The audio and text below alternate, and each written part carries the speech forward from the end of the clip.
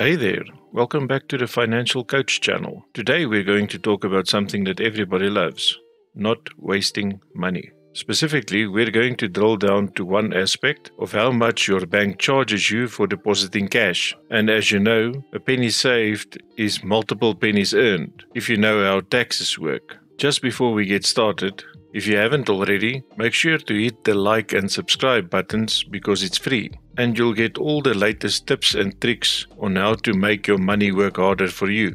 Now, if you bank with Standard Bank, did you know, depending on which options you choose, that your bank charges you 1.2% in bank fees when you deposit cash? And some banks have the options to deposit directly to the ATM, which is in general cheaper than branch deposits. Then one of the latest trends is that some banks allow you to deposit at a point of sale, which would be the till point at general retailers. The specific retailer would depend on your bank. However, they generally have the same fees for point-of-sale cash deposits, which, depending on how you use it, can be the cheapest or the most expensive option, seeing as the norm for cash deposits are rated as a fee per $100 or part thereof. However, the point-of-sale cash deposits is a specific fee, usually $20, for cash deposits up to $5,000. This means that it can be 0.4% if you deposit $5,000, or it can be 20%